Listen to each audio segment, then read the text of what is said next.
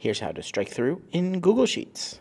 Want to click status and strike through something. So we can go up to this menu and click strike through. We can even do Command Y to do that again and again and again.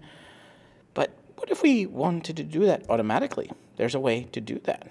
Let's unstrike through all of these and go Format, Conditional Formatting. We're going to select B:B, the entire range there.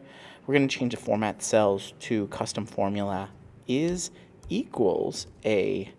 And then we put a $sign in front of the A and equal to true. Now we can do none in the fill color, and we can select strike through here on the formatting style. And now every time we click a checkbox, we strike through the task name. Isn't that cool? If you're looking to get more out of your Google Sheets, maybe add some cool automations like this, subscribe today here on YouTube to Better Sheets.